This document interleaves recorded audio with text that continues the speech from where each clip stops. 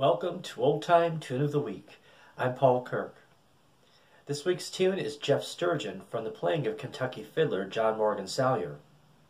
Salyer never recorded on any record labels because he felt they did not share enough profit with the fiddlers.